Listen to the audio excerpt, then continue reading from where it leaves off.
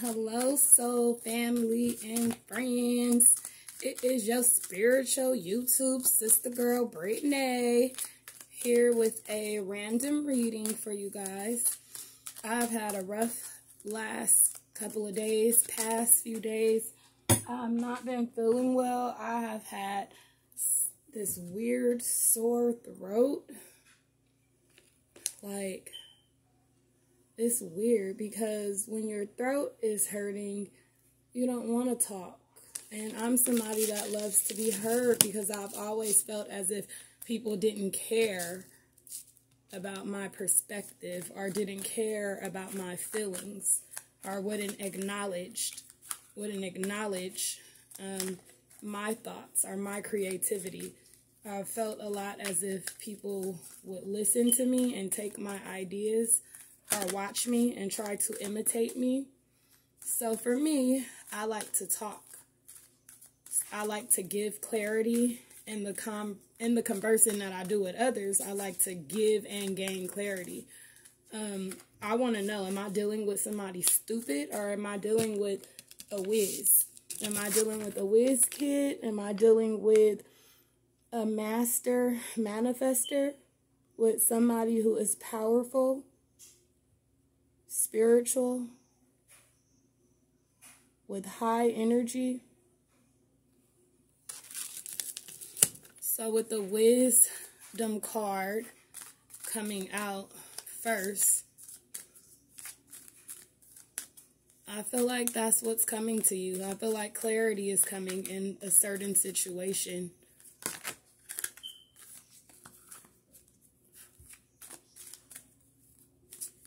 I feel like you've been patiently waiting for this clarity.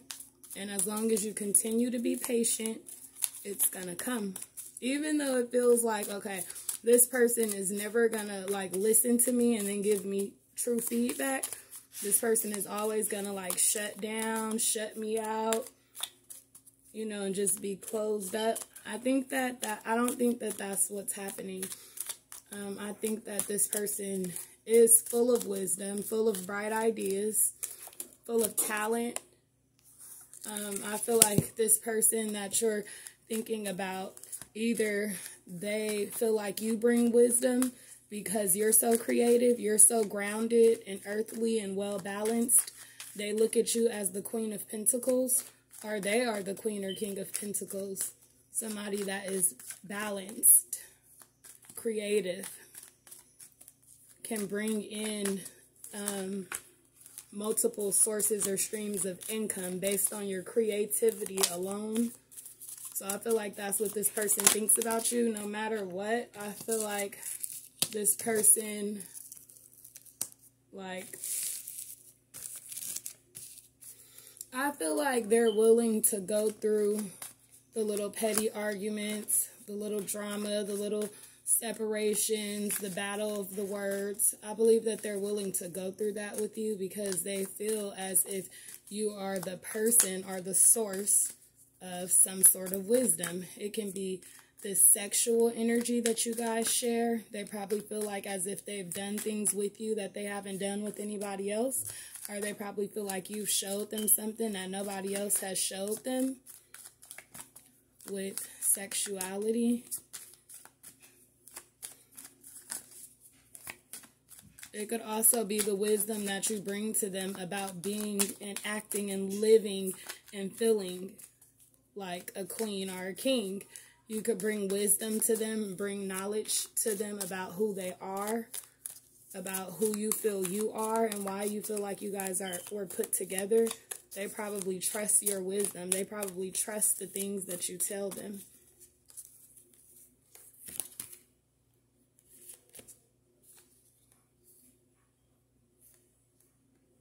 Prince of Pentacles and Three of Swords in reverse makes me feel as if before, when you guys dated or first started to talk, or the last time you guys were together or whatever, I feel as if that their heart chakra was unbalanced and that their third eye was closed off. I feel like they were not in touch with their higher selves, so they came to you as a prince instead of a king, but you were a queen. So that might have caused the argument and the breakup and the hard feelings and stuff. But then this person gained this clarity about how they were acting and about how they were treating you. And so now they're coming out of this Prince energy and moving into, you know, higher energy, moving into their higher self. They're coming out of the pain, causing pain and drama in your life. They want to come offer you something solid, or they want to have something solid with you because they've gotten wisdom about this situation.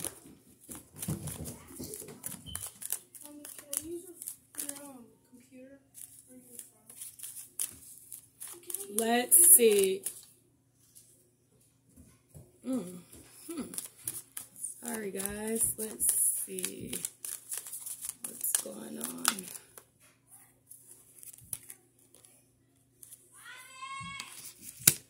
Come here, Princeton.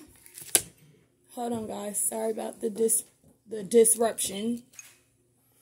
Sorry, guys. Where did we leave off? Okay, so yeah, this person wants to go into their higher self, their better energy. They want to be lighthearted. They want to come share with you whatever it is that they've been working on. Y'all could have been separated for 8 months, 8 weeks, or 8 days. Or y'all could have talked on the phone 8 hours ago. And it's like this person could be into magic. I don't know why people keep it a secret, but they do. Possibly for the fear of other people or religious people thinking that they're trying to do something bad to them. But in real life, magic is just these formulas that people put together in order to do rituals. A formula could be of anything. It could be of substances, of thoughts, of ideas. It could just be stuff being written down on a piece of paper. You could be confirming your beliefs by writing it down on a piece of paper, and that whole letter that you write down or that list of things, that becomes a formula. Now you formulated an idea which you hope to bring to pass by scripting it out, writing it down. The universe is watching. Spirits are watching. The Creator God is watching. The angels that God sends when God is too busy to watch, to fight for you, they're all watching. And, you know, although we know that God Almighty is the strongest force because God Almighty is the source. God Almighty is source energy. So we know that everything comes from this source. However, we know that humans are on the weaker link of the spectrum. We know that angels and angelic creatures and beings are on the stronger end of the spectrum because they are more closely related to light energy. We are solid skin, bone, 3D. Like, we can't break through the spiritual realm, but something that is made more of light, that is lighter energy, they can come through to us. So they are stronger than us. They have supernatural powers and abilities to make things happen in our life. So this person could be into manifestation magic. This person could be doing all types of things to bring about a miracle in you guys' relationship or friendship.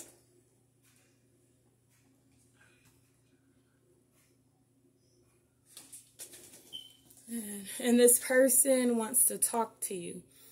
So if you haven't gotten your call today, 8 hours ago, prepare to talk to this person in the next 8 hours or in the next 8 days. Some of you, it can be 8 weeks. For others of you that are newer along this journey, it can take 8 months. The way you act, the way you treat a person when they're treating you with disregard and disgust is like, it's actually, it could become a showdown or a standoff. Like the person can feel like, oh, so you want to play me and embarrass me and talk to me crazy? Okay, that's cool. I'm going to make your life really fucking hard. I'm going to make your relationships hard. I'm going to disturb your activities. I'm going to be mean to you and make you sad. I'm going to try to make you depressed. That's how things can go when a person is acting out of their lower self.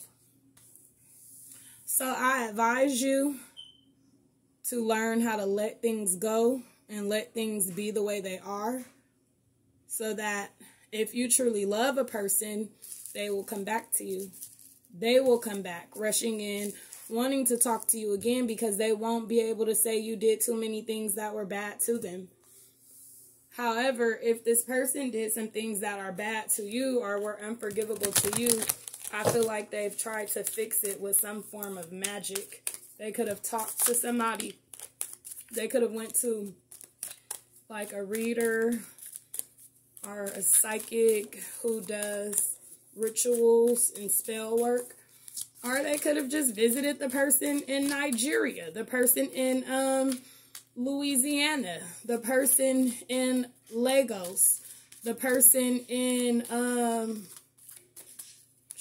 Mexico, the person. They could have just visited somebody. If they went on a trip recently and you already feel like this person is into magic, then that could be the truth, and this could be your confirmation. It's not an argument to have with anybody, though. Like I said, you can let things be. But what you can do is learn to protect yourself, just in case people are doing some sort of spell works on you or being paid to do some type of rituals. And you know what? It might not even be the person that paid for rituals. Your person could have went traveling with their girlfriend who knows about you, and their girlfriend could have paid to do some type of ritual so that your person wouldn't see you for as beautiful and enlightened that you are, so that your person can't see you as outstanding and artistic. They probably did a ritual so that your person can't see that you are the step, you are the first step, you are the last step towards their happiness. They've gone through 1, 2, 3, 4, 5, 6, 7, 8, 9 cups. They got to you and you were the 9th cup. You were the one that was so interesting to them, so different, so admirable. You were just very different. 9. And 10 almost came. 10 almost came. But there's some energy that's fighting. It's fighting the love that you guys share. And so this person is trying to cut off the temptation that their person has for you. Their person feels tempted to touch, tempted to be with you, tempted to love you, tempted to lust over you, tempted to experience things with you, because they've already been around you. I don't feel good, you guys. I really don't. And when I start to feel this way, it's like either, okay, this is happening to somebody, or I hate to say it's happening to me, because I don't speak those things, you know, into my life. And I'm not trying to speak them into your life. I'm just trying to be honest with you about the things that people do. In case you're new to spirituality and you're not sure about what people do, that is definitely something that people do. People that are not happy in their relationship and they find out that their person is interested in somebody else, if they find out that person's name or what they look like or their whereabouts or a combination of those things, then sometimes people do try to do little, you know, spell work and magical things to break their person up with you. But it's like whatever the universe has in mind is what it is. The plan was already written. It was already made. That's why some of us can honestly tell you, like, no, you're getting back with your person. You're just going to have to take it very easy. You're going to have to do steps 1, 2, 3, and then steps A through Z. And when you get down to 3Z, then you and your person can be together. That other person will be gone. They won't even be worried about your person no more. But you have to let it happen. You need to find something to do. Don't just go around and be a skeezer in a thought box. But definitely find something to do. Have friends to talk to and take walks with. Have friends who are healthy. You know, just keep your mind busy until the person comes back if you really love them that much. And if you don't, then move on. There's no reason for a bad breakup and a bad argument. Unless someone's stalking you and they won't leave you alone, okay, then you have to kind of put the foot down on them. But other than that, it should be as clear as, okay, you don't want to treat me right, so goodbye. Go have fun with who you're having fun with, and I'll be here doing me. Now, when you come back, you better hope that I'm single, because I know that I'm a good person, and I know that I will get what I want from who I want. I wanted it from you. but you refused to give me that love. And all I wanted and required was love and respect. That's the part that gets me, because there's a lot of girls out here that require fortune and fame. They require money. They require ass shots and a breast job. They require you to leave your family and friends to be with them, with the 5 of Pentacles. Even if it means that they're going to have to be homeless with you, they will encourage you. No, you're going to leave that bitch and those kids. You're going to leave her and be with me. I don't care if we have to sleep in my uncle's van outside of my granddaddy's house. We're going to be together and you're going to leave her. So it's like, come on now. If you meet somebody that's controlling you and trying to make you do things, and you pick that struggle love over a queen or a king who truly just wants to love you and vibe with you, then it's like, that's your fault. So make sure you keep that mindset, my kings and queens out there who is listening to this message, because right now, 2020 is the year of self-love. No doubt. Self-respect, self-love, self-knowledge, self-worth. Like, know who you are, value yourself, and love yourself. And make sure that other people feel that shit, because can't nobody treat you how you don't let them treat you. Anyways, love you guys. Gotta go before the recording stop. Bye.